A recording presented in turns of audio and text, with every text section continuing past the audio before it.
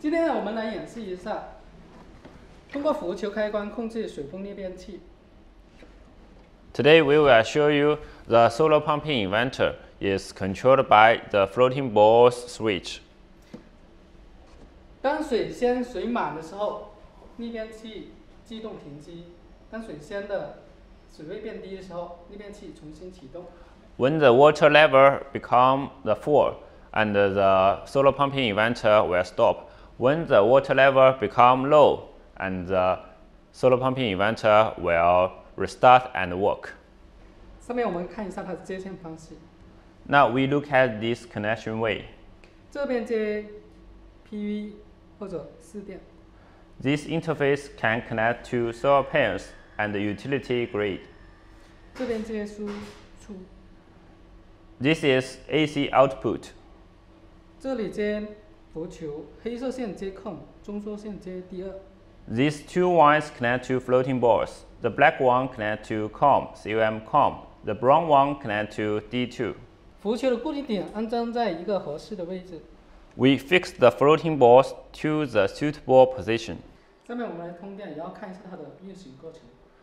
Now we start the solar pumping inverter and look at operational process.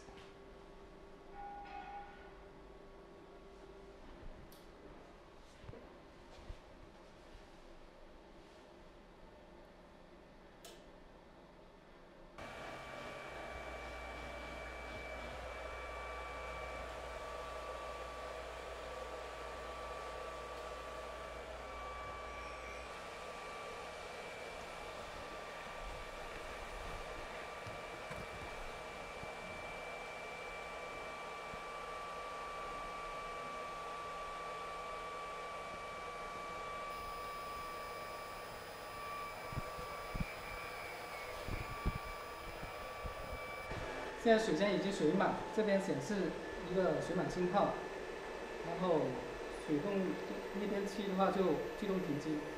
Now the water level become full, and the solar pumping inverter shows that the water level is full. Now it's stopped.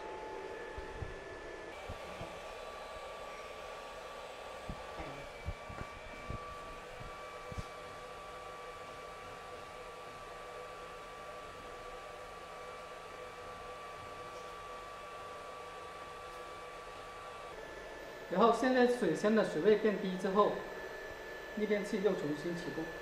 Now the water level become low, and the solar pumping inverter is restart.